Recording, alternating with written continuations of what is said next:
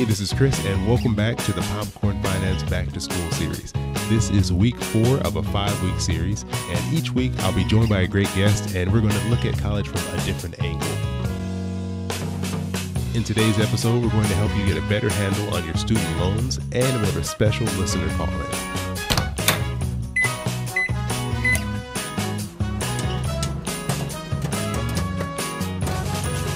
This is Chris. Hope you're doing well, and welcome to Popcorn Finance, where we discuss finance and about the time it takes to make a bag of popcorn.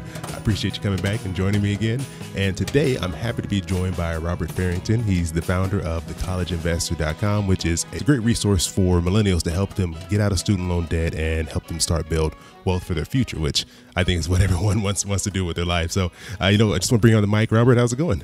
It is going great. Thanks so much for having me. I'm excited to be here. I appreciate it. Thanks for some of your time. And I specifically wanted to bring you on the show because I got a call from a very special caller. Hey, Chris, it's your brother.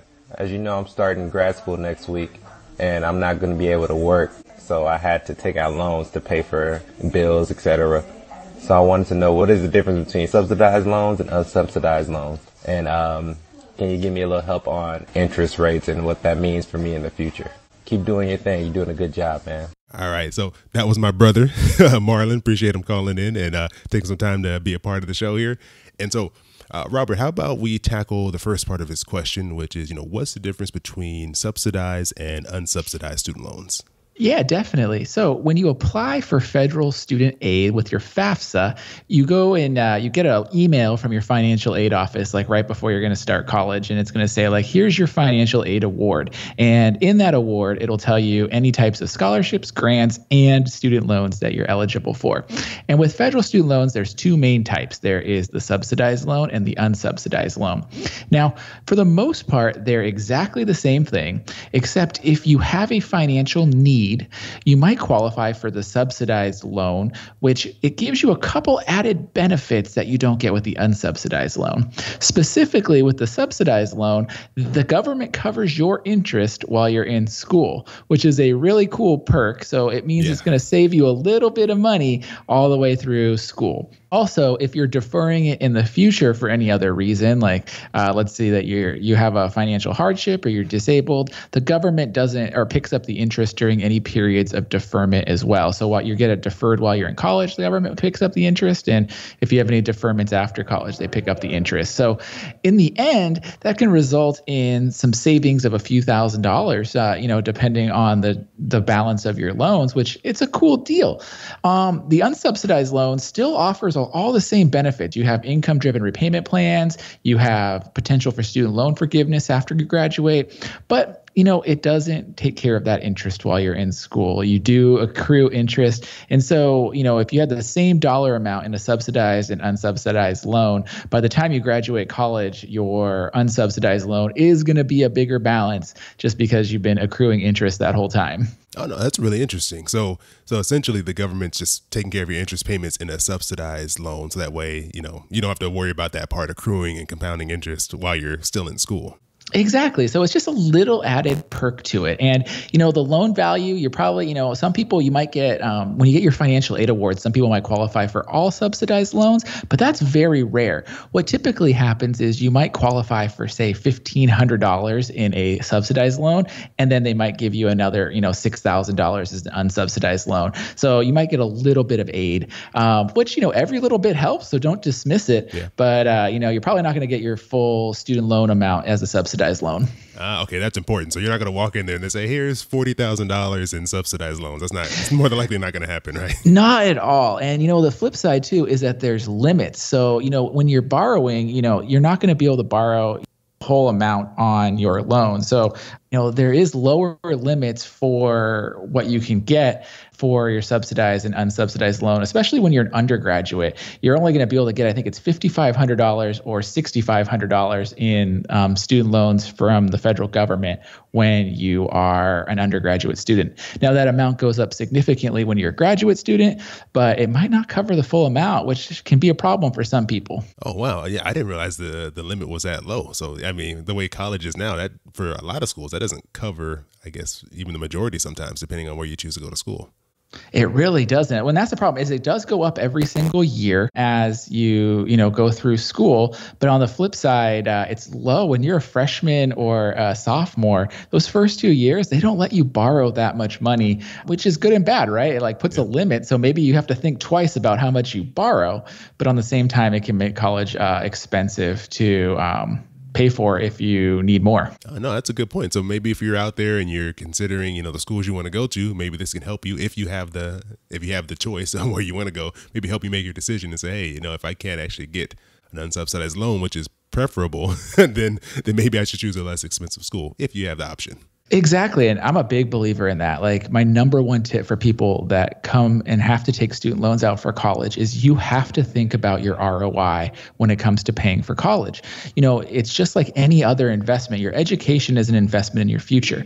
And so if you overpay for this investment, you're not going to get the value about it. And you're going to really struggle financially for the rest of your life. So you really need to think about it. If you want to be a teacher, we need teachers. I love teachers, but don't go out and spend $150,000 in student loans to be a teacher. It's not necessary. It's not required. And you're way overpaying. Instead, maybe you borrow $20,000 for 4 years of education to be a teacher. You go to a community college, you go to a state school, and you really are conscious about your cost. But at least when you graduate and you become a teacher, you're going to feel financially secure because you're going to be able to afford the cost of your education on your teacher's salary. That's a great point. And, I talked with Cody from Fly to Fi about that as well. As like, choosing the college and the major for the career you want and kind of keeping all that in line. Because, that's a great point that, you don't, if you're only going to make $40,000, don't take out $140,000 in student loans. The math isn't going to work out in your favor. It's not, and you're just going to struggle financially for the rest of your life. So it's like you're going to regret that choice every day. Like it's better to really think about alternatives. Now it doesn't mean change your career. It just means borrowing smart. Great point there, Robert. And let's jump on to his second point here, or I should say his second question. And he wanted to know, what help can he get on interest rates and understanding what that means for him in the future. And I think what he means by that is, interest rates, they compound in these situations, these loans, which is normally a good thing in your savings account, but on a loan, that's not working in your favor.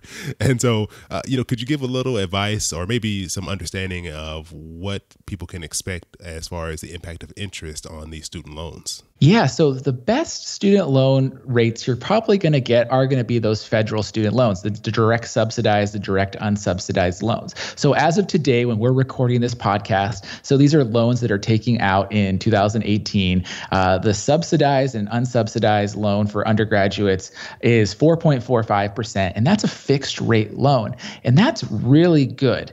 If you're getting a graduate student loan, because I think you said your brother's going to graduate school here, so his direct loan for graduate school is 6%.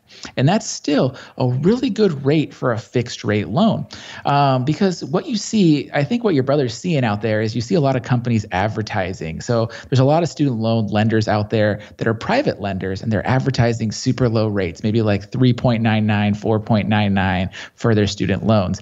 And those are good rates. But to typically get those low rates, you typically have to get a variable rate loan, which means that loan can rise in the future. So you know what? The rate today in year one is 3.99, but that's not to say that rate's not going to go up the next couple of years because interest rates are rising today in the economy. Part two is to get the lowest interest rates on a loan, you also typically have to get a short period of time loan. And I'm talking a 3-year or a 5-year loan. And that could be challenging because the shorter the loan period, right, the higher monthly payment you're going to pay. And so when you're looking at these federal loans, most federal loans, you automatically default into a 10-year repayment plan. So you're getting a 6% for that graduate loan over 10 years. It's a really good interest rate. And if you try to find the same thing on a private student loan, if you're looking at a 10-year repayment that's fixed, you're probably going to be about 8%. They're typically about 2% higher, even if you have excellent credit. Robert, before we get out of here, do you have like one piece of advice or another tip for people who do have student loans that they've already taken out? Yeah, if you are dealing with student loan debt, the number one piece of advice I have is to get organized so that you can make a smart financial decision about your loan. Because it's not uncommon that you have 5 or 6 different loans after you graduate, right? You got one for every single year of school. You maybe got one for summer school. Like, get all your loans, put them on a spreadsheet or some kind of tracking program, and really just start chipping away at the lowest balance loan. Or if you can't afford your loans, get on a repayment plan that you can afford, because the worst thing that you can do is avoid making payments on your student loans. They can garnish your wages, they can garnish your tax refunds, they can garnish your Social Security. You're not going to get rid of these loans in bankruptcy, so go get organized with them. I love that. And that's one of the hardest things for me is organization sometimes. And, it sounds scary and intimidating, but I think that's great advice, because you can't really get yourself into a better position until you really understand where you are. Exactly. And it's confusing. There's so many options. There's so many types of loans. Like, you could have multiple loans. Like, they don't make this easy on you. No, not at all. Well, I think one place where things are made much easier for everyone is the collegeinvestor.com. So, Robert, is there any place in particular on your website that you can direct people to if they want to get more information and kind of find out more about what you're doing? Yeah, if you come to the homepage, you go to collegeinvestor.com, and I'll make it collegeinvestor.com/popcornfinance, and it will take you right to everything you want to know about student loan debt. Oh, perfect. Thank you. Appreciate it. That should be easy for everyone to remember. Yeah, collegeinvestor.com/popcornfinance. It'll be everything you could ever want to know, student loans. And if you want to learn about investing, we got that there too. Oh, perfect. Thank you, Robert. I really appreciate you coming on and helping my brother out. I'm sure he can definitely use this information. And, I think everyone else who's been listening as well, will be able to take something away from this and hopefully help them get their student loans under control. I hope so. That's the goal. Hey, well, thank you, Robert. Appreciate it. And I'll definitely put all this in the show notes so everyone can check it out. And go check out your site and what you're doing over there. Sounds great. I appreciate it. Thanks for having me. Anytime. First, I want to say thanks to my little brother Marlon for calling in and being a part of the show.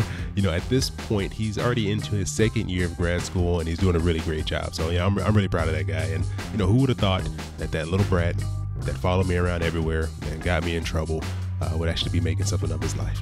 I would have never seen it coming. So, but I really appreciate him calling in and just being a part of the show.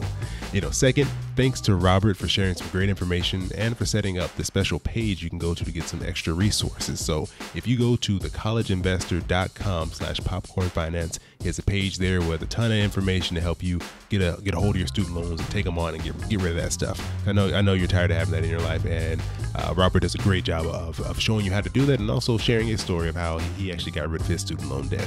And I'm sad to say that next week will be the 5th and final week of the Back to School series, but it's still a fun conversation, and I wanted to save this for the end. In next week's episode, I'm joined by Gene and Parker from the Creators Group, who I met in Philadelphia at Podcast Movement, and they were the ones who helped film the little promotional video that I put together there, and I've shared it on social media. So if you look for Popcorn Finance on Instagram, you'll see it up there. So I'll repost it again just in case it's kind of buried in some of the other posts. Together, we have a fun and open conversation about the importance of college, its role in our lives, and taking an alternative route. If you've been enjoying the Back to School series and this podcast, please leave a review on Apple Podcasts. If you have the time, you have 30 seconds, stop by, leave me a review on Apple Podcasts, and I'll greatly appreciate it. And you know what? I'm going to read it on the show. So as always, thanks for joining me for another bag of popcorn. I hope you have an amazing rest of your week, and I'll talk to you soon.